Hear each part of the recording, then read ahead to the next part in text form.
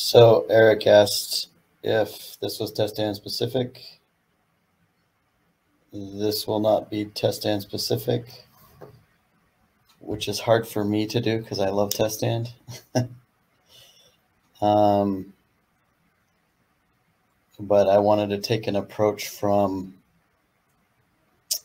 the perspective of what makes a good test executive in general. What are they? How are they used? So things like that. And it is the top of the hour. Hey, Quentin, Q. Top of the hour, so we'll get started. Looks like we got about 20 people in here. I don't know why my camera doesn't work on my laptop, so you guys don't get to see me, which is actually to your benefit. So I'm Sam Roundy. For those of you that don't know me, I work with Q. We do a lot of integration, a lot of test stand, a lot of LabVIEW stuff, a lot of cool stuff. I've been doing this for about, I don't know, like 17 years. I've been in the test and measurement world. And I am a LabVIEW champion. I am a certified test stand architect. I'm a certified test stand architect, LabVIEW architect. And I helped, I wrote part of the certified test stand developer exam, the current one, the one that everyone hates, the non-multiple choice one. So you can get mad at me for that. This presentation is on test executives. It's a I want it to be more of a discussion and less of a presentation. Thanks, Tim. So more of a discussion. So I don't know if you guys are allowed to unmute your microphones. So if you do have something to say, feel free to hop in and interrupt. I think that this is an interesting topic because everyone has their own opinion about what a test executive is and if you should write your own or not. And my goal is to not try and persuade you one way or the other, although I probably kind of will. Okay, so Shri, you're saying they have to ask to share audio and video for that, and only need to allow them. That's fine. If somebody has something that's saying they don't want to type it in the chat, I'm monitoring the chat, so I can view it there. And if you do want to say something, just raise your hand, and hopefully I'll see where that is, and I can let you in. But yeah, I want this to be more of a discussion, and yeah, I will show you some data and some numbers, and how at one company we arrived at using and out of the an off the shelf test executive. But outside of that, my goal is not really to try and persuade you one way or the other. Just a general discussion with a lot of information. So first things first, our giants are female. If you don't know Megan Smith, I was first introduced to her when I saw the show General Magic. I was very fascinated by that documentary. If you haven't seen it, I would go watch it. It's about one of the greatest companies that never succeeded. And she graduated from MIT. She had a big impact on some of the stuff that General Magic did. She later became the CTO of the US. Did not know they had one until I saw that show. She was a VP at Google, and she is the CEO of Planet Out. She also did a lot of other things. Anyways, moving on. So here's kind of the agenda that I want to follow. I want to talk about some non-test requirements, talk about what a test executive is, look at some of the components of a test executive, whether those components are great or not, look at COTS versus in-house, and do kind of a cost analysis on that. So again, any comments? I'll be watching the chat. And then I do have a poll that we're going to get to later. If you want to go take it, you can. but we'll get to it later, or at least we'll look at it later. So, so the first question: have you used a test executive before? If so, which one? I'll give you a few minutes to answer.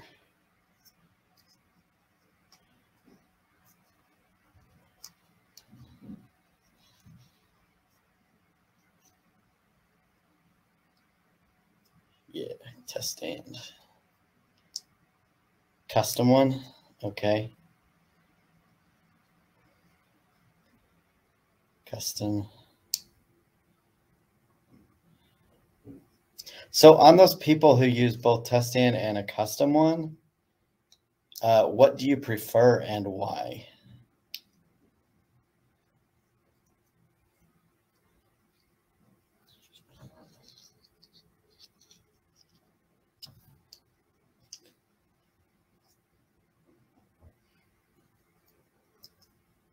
Okay, that's a good point. That's what I mostly see when people do prefer a custom one, Daniel.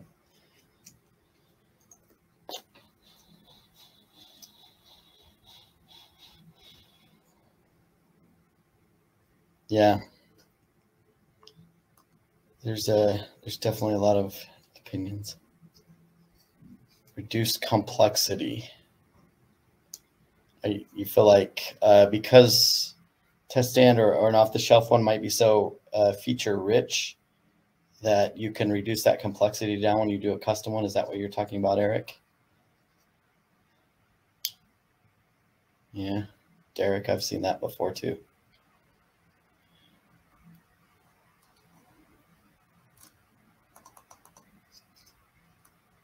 How many features of Word don't you use? Oh, Canoe, I've never even heard of those. I might have to check those out. Okay, we'll get into that station license a little later because that's an interesting one too. Yeah, that it's very interesting to me. I understand the concern, and we'll get into that a little later because that certainly is a factor. So usually when we're given requirements to test a unit under test or a DUT, we're given the requirements specific to that UUT. Like here's the operating behavior.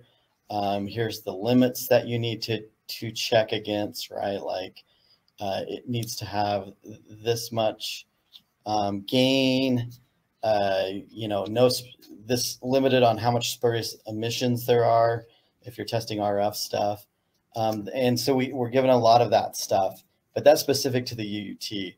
And then we look at those non-UUT requirements. A lot of the times, the things that we just forget to think about, or sometimes we don't think about until we're actually in the middle of the project. These are the requirements that the customer, or that if you're working in a large company, that they don't really tend to give you. Sometimes they do, sometimes they don't. It depends. And so like where and how to store the data. What do you want the user experience to look like? What about the developer experience? Is that a consideration? If you're just kind of a one-man shop or you're riding solo, then that may not be a concern because you can define your own developer experience. But if this is something that multiple developers are going to be using or going to be maintaining or working on, you have to think about that. Licensing, which we kind of touched on, we'll touch on later. That's a big consideration. Installation and deployment.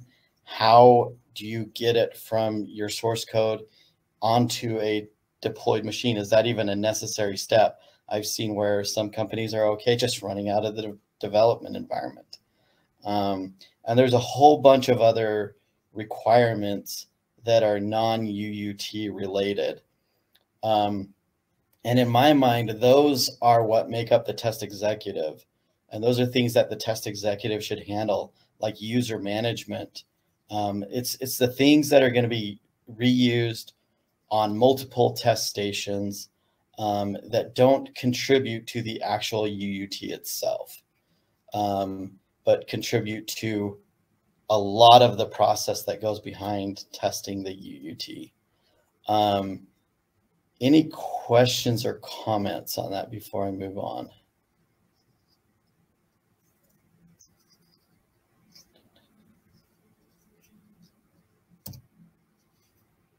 Okay. So how would you define a test executive? Do you agree with my assessment on the previous slide? Do you disagree? If so, why? Let's see. I'll give you a couple minutes to type in the chat there. Or are there things that I'm missing as well? Well, there's a lot of things that I was missing in that slide, but what's your sequence step? Yeah. We'll get to a lot of that too. So for sure.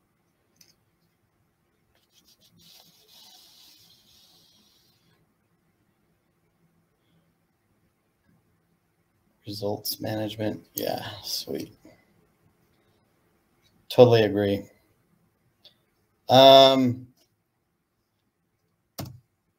So if we look at the components of a test executive, the non-UUT specific, requirements that we talked about in the previous couple slides, the first thing that pops out in my mind is you have this framework, which we're going to talk a little bit more about. This framework is really what is bringing all of these components together, really managing how all of these components communicate with each other and how they are part of the system. You have test flow, you have data storage, you have report generation, you have user management, you have settings, you have pass-fail analysis, user interface, editor, early exit. I mean, a good test executive will really handle that early exit if there's a failure or an error, in how that early exit performs. That should be something that's common between a lot of your test stations. The actual execution, sequencing, which you pointed out there, Derek, tools, for example, analyzing your code before you execute it, configuration, multi-threading. There's just many, many more components of a test executive. And you can have a super feature-rich test executive with thousands and thousands of components. And that's what somebody said earlier in the chat is I want control of my test executive, which is why I use a custom one. And I want it to be super simple. So Derek, I'm curious, UI as part of the test is one of my historical pain points with testing. Can you expound on that a little bit? If you want to unmute yourself, you are welcome to.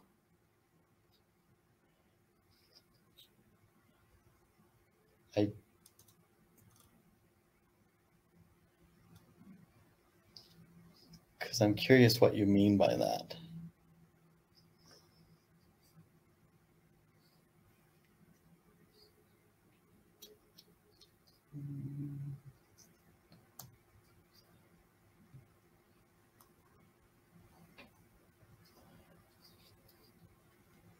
Oh, yeah, that's true. I have another presentation later today that simplifies creating UIs in test stand, but I totally agree with you.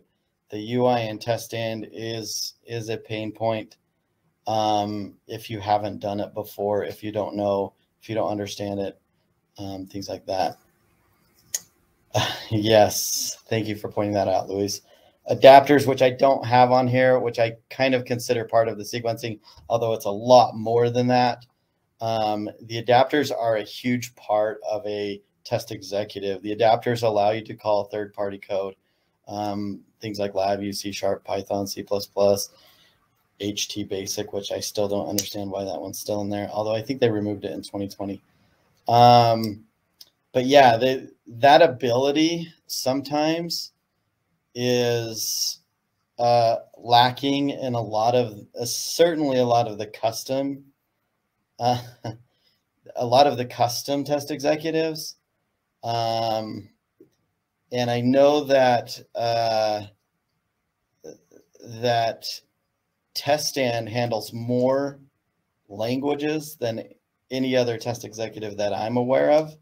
Again, not trying to sway you that way, but that's something that you might want to consider when you're deciding on a test executive is what kind of languages can you call. Now, a good one should be able to call a good one should be able to call any language, because you might not know what developers want to develop in, and maybe you want to allow Python developers in your organization or C# developers and so on.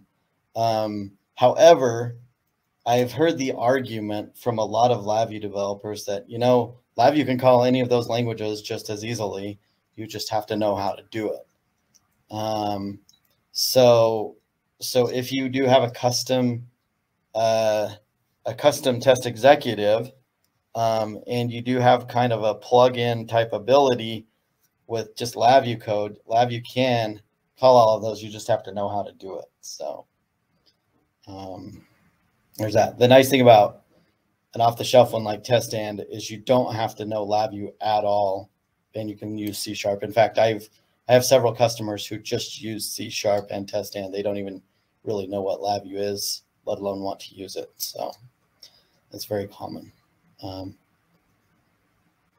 Yep, that's true. Great point, Jesper. Thank you. So I wanted to kind of focus or hyper focus on some of the main components aside from the adapters. I didn't really want to get too much into the adapters, only for the argument that you can call other adapters from other languages. So I wanted to hyper focus on several of these common components. These are just a few of many components. At a bare minimum, in my mind, a test executive should have most of these. And a great test executive allows for customization of these. And we'll talk about that a little bit as well. So the first one here is the framework. A good test executive will have a nice framework that is really bringing that's kind of your design pattern for the LabVIEW developers out there. It's your architecture. It's what is the glue that brings all of these components together so that they can talk to each other. The framework, a good framework will have an API. It will allow you to call into it from anywhere and anything, so that you can have a lot of control over what's happening inside of that engine, sometimes they call it, or that framework. And so there's that aspect to it. The second component, or the second, major component that I wanted to look at is the editor. I know a lot of people who make custom test executives, and then what happens is they have to share that test executive with other programmers, but they haven't really given a good way to edit or change the code inside of there. And so they're playing catch up a lot of times, where they're like, well, you got to know LabVIEW and you got to do it this way and that way. And if we're using actor framework, then you got to know actor, and you got to come and add an actor here. You got to know how to edit the actors and then rebuild everything and then do all of this. A good editor really allows you to make scripts easily and quickly. And it should be, in my opinion, disconnected from the application itself in such a way that you can edit those scripts without touching any other pieces of the framework, really, or of the test executive. And so that would be my only suggestion if you're creating your own out of the box, test executive, is pay attention to those kinds of things. I'm just reading Jesper's comment here. Lies in the test code or in the higher mileage. Yes, agreed.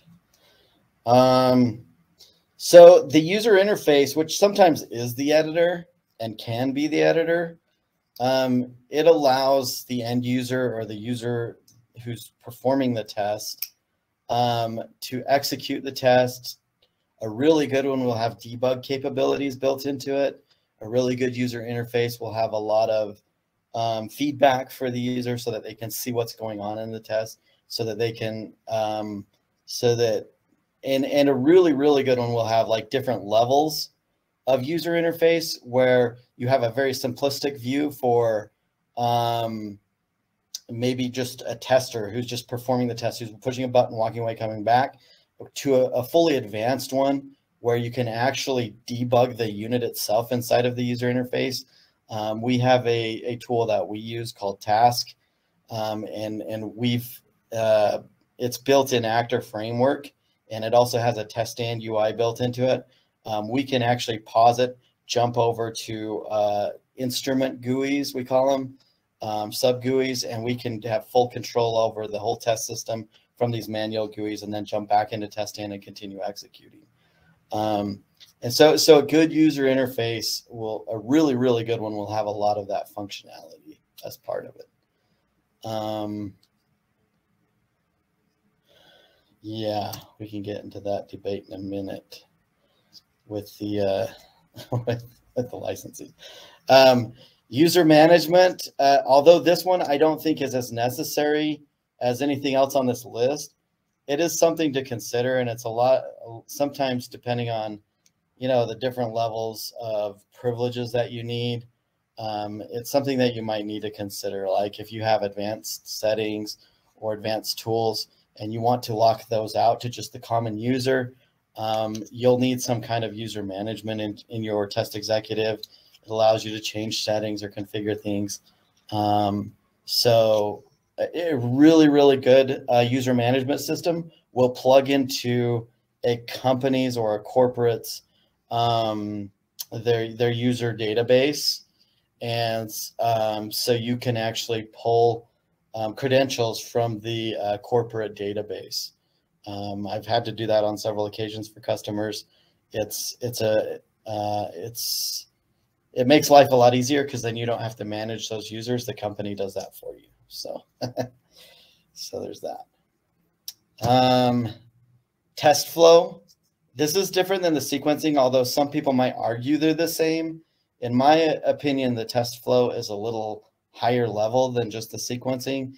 It's kind of the part of the execution that does all of the stuff that you want to happen for every test.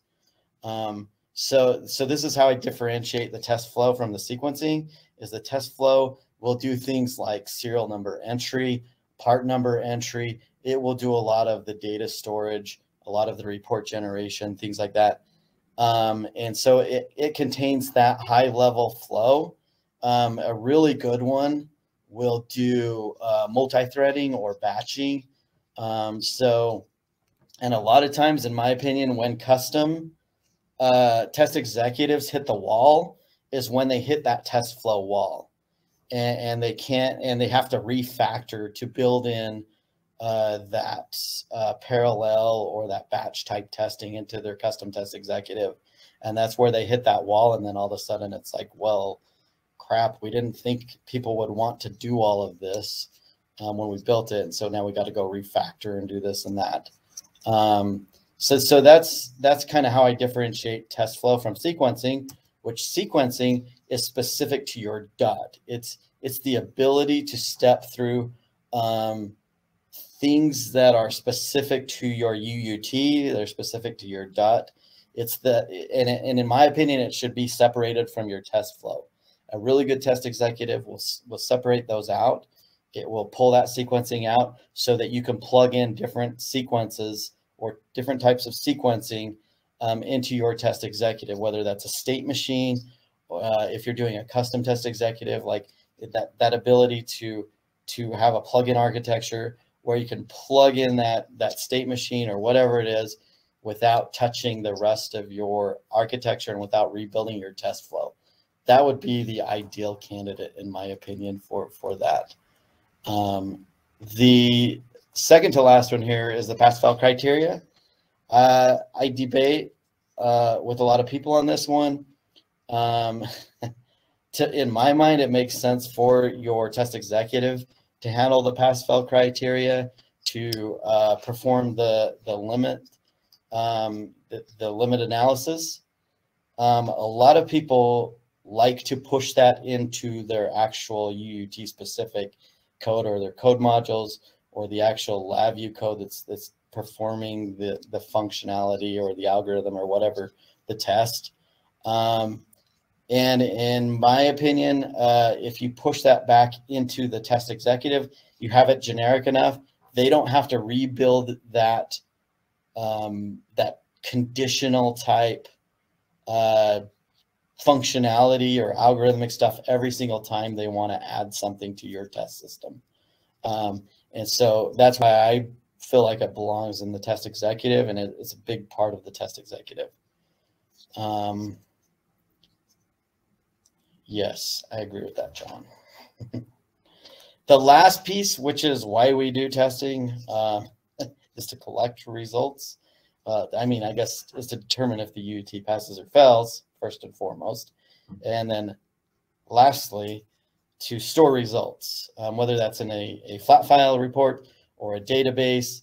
And in my opinion, this data storage component of a test executive, it needs to be super, super flexible in a way that you can change what that output looks like without touching the rest of the system. For some weird reason, a lot of people like their reports in Excel. I think Excel is a poor way to store data personally. I prefer a database, and then you can push it into Excel to do your analysis. But if you don't have that ability to plug in different types of report generation into your test executive, you have to go refactor or recompile whatever that is. And for those of you who have used Testan before 2012, it was a major pain to do this because you had to go into the process model, edit the process model, add all of your result, logging steps into the woven throughout the process model. And that's kind of how I view a test executive that doesn't allow kind of a plug-in type environment with that data storage, that result I guess pushing out to disk. One thing I will say about this, there's really two parts to data storage. There's the data collection, and then there's the result, what do they call it? The pushing the data out to the reports or the database, right? So yeah, I get that, but I don't like Excel as a major storage. And I want to go back to Tim's comment. Tim, that's a very good point. Anything you have to do with every step should be in an executive, and I totally agree with that.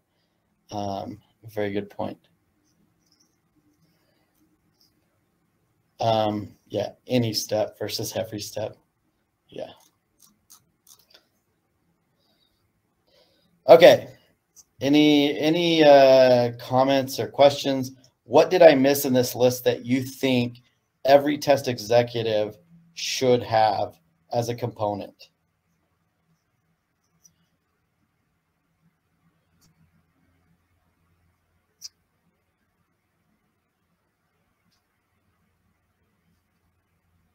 I agree with you. Plug-in architecture. Okay.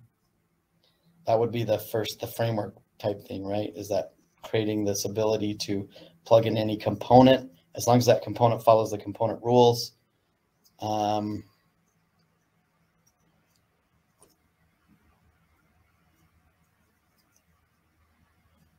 Gauge R&R. So you're talking about, Francois, clarify for me, because I know Gauge R&R is like repeatability. I don't remember what the other R stands for. Reproducibility. That's right. And you think that should be built into the test executive? I would agree with you to some extent. Integration tests of written sequences. Not sure what you mean by that, Powell. Prologent. I have not used Prologent. I've heard of it. Scalability. Yes, I would agree with the scalability, David. And as long as your framework is built properly, that engine that holds everything together, it should make it super scalable.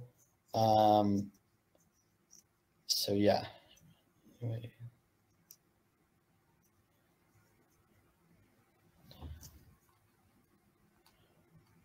Okay. We can debate on gauge R&R all day long, but we don't need to. So self-test features, sequence checkers. I like that, Alexander. I think those are important. I don't think they're absolutely necessary. But yes, there's a ton of components that you can have in your test executive. So let's talk about COTS. And when I say COTS, I mean commercial off the shelf. For those of you that aren't familiar with that term, it means that something you can go purchase that's all ready to go out of the box, basically. You might have to customize a few things versus in-house. Here is my list of what I kind of consider the advantages of COTS versus the advantages of in-house. So COTS, I think that somebody mentioned this in the comments earlier. It's proven. There's like thousands of users with a good COTS, a widely adopted COTS solution. It's in some cases an industry standard. You can go out and say, hey, I want to hire somebody with a certification that knows this, that's familiar with this, framework, this test executive. It's really hard to hire somebody who's familiar with, Bob over in Lab 121's built in-house test executive. You have to hire them and train them up and have Bob over in Lab 121, mentor them. So the other advantage is it's well documented generally. I'm not saying an in-house test executive can't be well documented. It's just I've never seen it. I'm sorry, I have not seen a good, well-documented in-house test executive. There's a lot of support maintenance out there. Daniel, yours is the first. Less staff needed. The reason I say less staff needed is because now you don't have people dedicated to just maintaining this test executive, which can actually cost quite a bit of money. The other nice thing about COTS is it's feature rich. You're going to get features that you potentially may not want to create.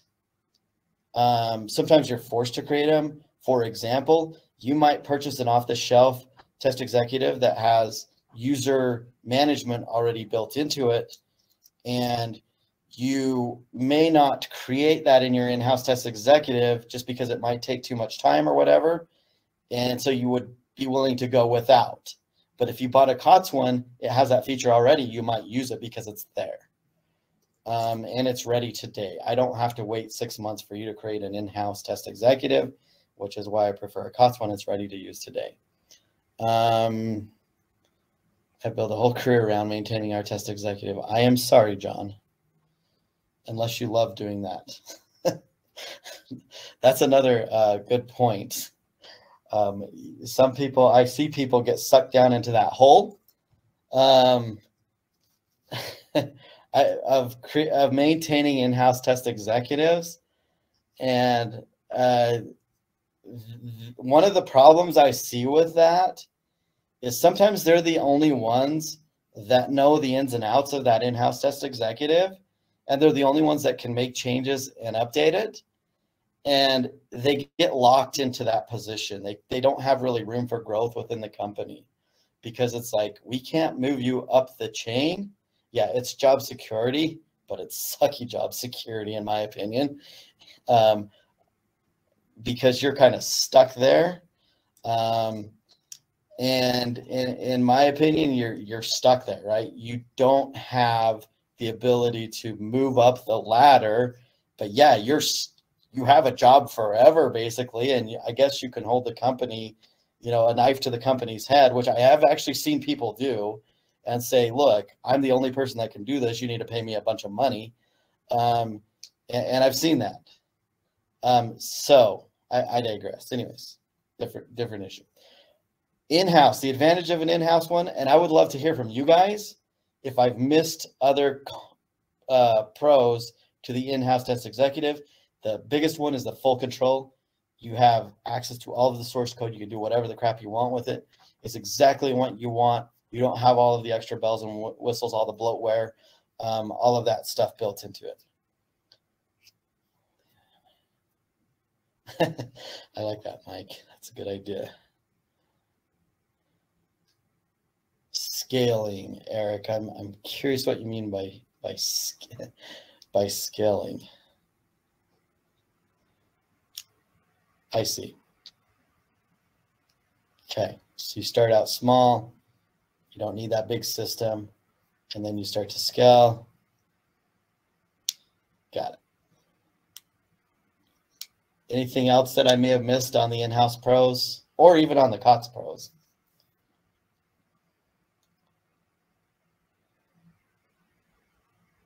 Yeah, I could see that, Derek.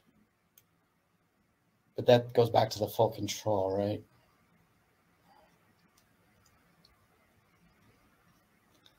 Limited to developer, author knowledge, or team knowledge.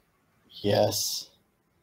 Maintenance costs. Yes, we haven't even talked about maintenance costs. Yes. Yeah, right. We'll get to that. Yeah, I agree. But that's really what it is, right? It's this ability to have all of that full control.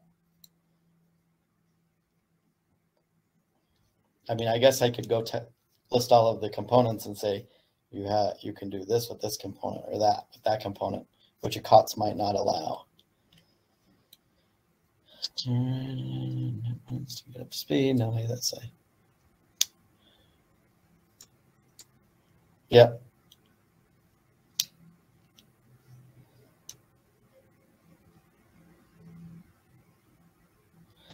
Oh, that's a good point, Mike. So with an in-house one, you do have that training cost. I mean, I guess you have a training cost with the COTS one too. Everyone needs to learn how to use the test executive at some point, whether depending on the role, right? If they're a developer, they have to learn how to use it from a developer standpoint. If they're an operator or tester, they have to learn how to use it from a tester standpoint. And so that training cost, in my opinion, is kind of a wash, or could be. The only advantage I would say with the COTS is that sometimes the COTS solutions might have an offering, a training offering with a manual and a whole bunch of, well-documented stuff, whereas in like forums and different things like that, whereas an in-house one might not have that. And so it might take a little more time to come up to speed with the in-house one, only because you have to sometimes reverse engineer things because it may not be super well documented or it may not be in a manual. So yeah, really good points. All right, let's move on. So COTS gives commonality between test systems rather than having many one-off test stations. That is true. But that's Q, I think, assuming that people are going to rebuild or reinvent the wheel every test machine. I hope that's not the case. I hope if they use an in-house test executive, it will accomplish the same goal of providing a similar user experience for every test station. You could also have somebody familiar with the COTS come in. Yes, that is a good point, Tim. And that's what I was saying with this. Where is it? Nope, I didn't put it in my list. I thought, oh, yeah, hire someone who knows it. That's what I was saying there, but totally agree. Great point. So I kind of did this is me trying to say what it would cost for me to build a super simple test executive from the ground up. Maybe not super simple, maybe a little complex, from the ground up in man hours. And so I kind of like said, if I had to build my framework and my sequencing, the ability to do sequencing, my test flow, all of this stuff, what would that really look like versus a COTS one. So my best estimate, and this doesn't include the training, which probably needs to be included because that's going to also cost some money here too, or some time here. But let's just assume that it's like, you know, typical NI 40 hours of training, which we all know that NI training doesn't give you what you really need to do the job. But let's assume that it's another 40 hours. So really your total COTS is, let's say 110, 120. And then you also, but if you're developing from scratch, let's assume you're just developing your own test executive, it's around 600-700 hours. That's almost a 10x difference. And this is totally me coming up with this. We'll look at what NI thinks in a minute with test stand. This doesn't include the maintenance costs, which I think are actually the larger part of what's really going on here. And it doesn't include other major components. And so if you want like high multi-threading capabilities, or you want any other like major components, you would have to add to this list. And again, this is kind of, in my opinion, the bare minimum for a good test executive that's going to be used by a multi-member team. Inflow of support cases with batch. Okay. So that's me. NI has a website with a worksheet that you can go calculate all of this.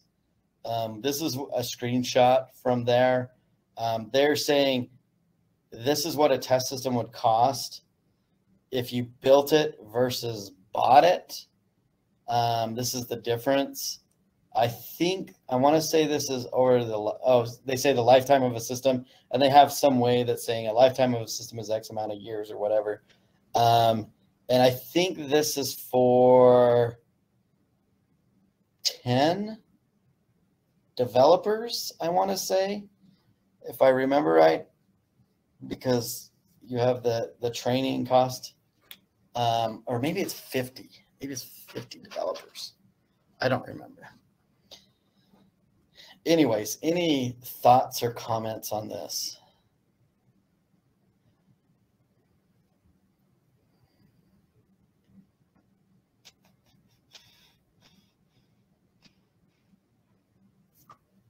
So I'm going to click on this link. Hopefully it'll work without jacking up my lovely Edge. For somehow Edge got set as my default. I need to go change that. So here's what that link looks like. They talk about the role of a test executive, typical test executive functionality, the cost breakdown, and they talk about like, hey, if you're gonna, in my opinion, their estimates are super high, and that's a really good point, James. There's assuming 100 man days. These are in days to create, your development environment. 40 days to do a custom OI. That seems super high to me. I think if you were to just do all of this in like Actor Framework, you could do it a lot faster. I guess it depends on your experience too, right? So there's that to take into consideration. How about one developer for in-house? Yeah, I don't know what that looks like, John. I haven't ran the numbers on one, so I don't know what that'll look like. But yeah, it goes down and it analyzes all of that, and eventually they arrive at, this total cost of a life, of a system. But I was thinking they used to have where you could kind of fill this out yourself. I don't see that anymore at this website. I haven't been on this website for a while, so it's biased on how much, and that is true.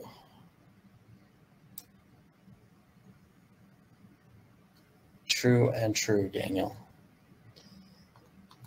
Both great points. I I think to your point, Daniel, and this is where I want to have this discussion, is the licensing thing, right? Because with test stand, it isn't a nice sales point after all. With test stand, you have to pay for a license for every test station. And this is because of some royalty for some DLL or something that they're pulling into the, I want to say either the test stand engine or some part of test stand. And so because of that, you have to pay that for every test station. Now, the good thing about that is those deployment licenses are good for life, meaning you can use them on any version of test stand from now until forever. At least that's what NI claims. And so far it's proven true. And so that's the good thing, is once you buy a test stand deployment license, it's good forever. Like, you don't have to buy another one to upgrade to new versions of test stand. And the downside, though, is if you have like thousands of test stations, that can get super, super pricey, because you're paying what, if you can buy them in like the packages of 5 to 10 or whatever, and you get them for like, I think around $300 and something. That can cost a lot of money, right? And then you also have to manage those licenses. I was fortunate enough at one company to talk NI into putting test stand deployment licenses on our license server, so part of our enterprise agreement.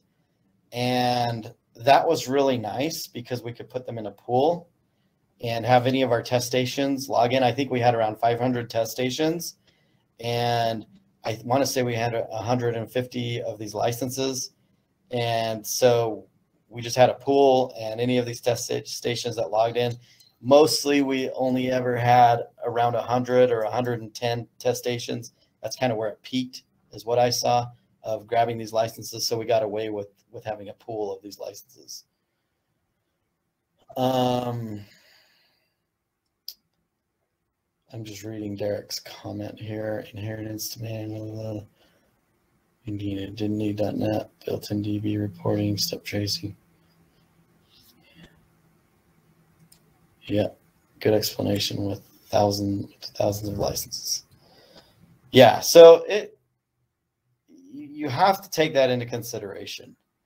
And so even though you guys are joking, Tim, that this is an NI thing after all, it's not really, although in my opinion, I've come to that conclusion that a COTS item is the best and that test stand is the best out there. And I could be persuaded other ways. I just haven't yet. Let's just say that. But ultimately, at the end of the day, you have to go decide which solution is the best for you. Is it a COTS? Is it an in-house? I can't tell you that. I think everybody's situation is different. I think everybody's,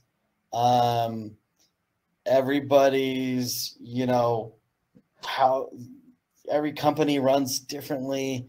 You have factors that you can't control, like this has to run on Linux. Test stand cannot run on Linux. You know, you have a lot of these things that are possibly outside of your control, and so you have to determine that. Now, I put up a poll. I can't see the poll. Where did it go? Why can't I see the poll? Oh, there it is. Okay. It looks like we've got, so if you click on the little poll thing above the chat, you can vote. I'm curious to see where we're at in this room. It doesn't look like we have a lot of Keysight SL users, which I didn't expect. Did you guys even know Keysight had their own test executive? Other. For those of you that answered other, I'm curious what you're using. And somebody mentioned Canoe. Canoe? I think that's how you pronounce it. I don't know that I consider Veristand a test executive, although it is for real time, I guess. And Veristand is very different than test stand.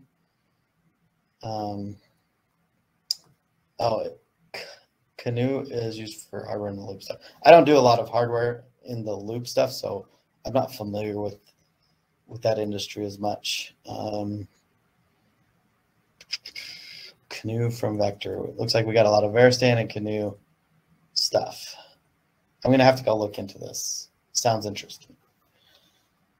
When we need to sequence. Yeah, so that's what I've seen, Mike. A lot of people will use Veristand to do the hardware in the loop, like kind of executive type stuff, and then they'll integrate that back into test stand and have test stand do the high level sequencing and stuff. Yeah, so.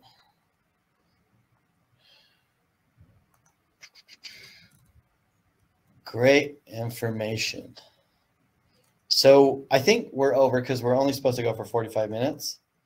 So I'm going to really quickly go through the conclusion here. Test executives, in my opinion, can be one of the most important softwares in your organization. I think that a good test executive that is used widely in a large organization can save the organization millions of dollars annually in test development times and in decision making. A lot of times, if you're starting from scratch every time, you spend a lot of time making decisions. If a good test executive has already made a lot of those decisions for you, and you're kind of, this is how the company does it. This is the test executive that we use, and all of these decisions are made for you. Go, and then you only have to focus on the things specific to the UUT. Choose wisely. Cost can be, a factor. There's a lot of things that contribute to cost. There's a lot of things that contribute to the decision that you make. In my opinion, in-house and from what I've seen, will almost always be more expensive. That being said, I generally work with larger corporations who have hundreds of benches. And so that's what I've seen. I've noticed on the chat that a couple people have mentioned it'd be nice to have an open source one. I totally agree. I don't know that it's out there. And test executives, even no matter which way you go, I really, really encourage you to use one, especially if you're maintaining more than 5 test benches, and especially if you have multiple developers contributing to those test benches. Never heard of OpenTap. That would be an interesting, I'll have to look into that. So that's the conclusion. Thanks for your time. If you have any questions, you can message me. I'm always up for a good debate on test executives. And everyone have a great day, and I hope you get some sleep. See you guys.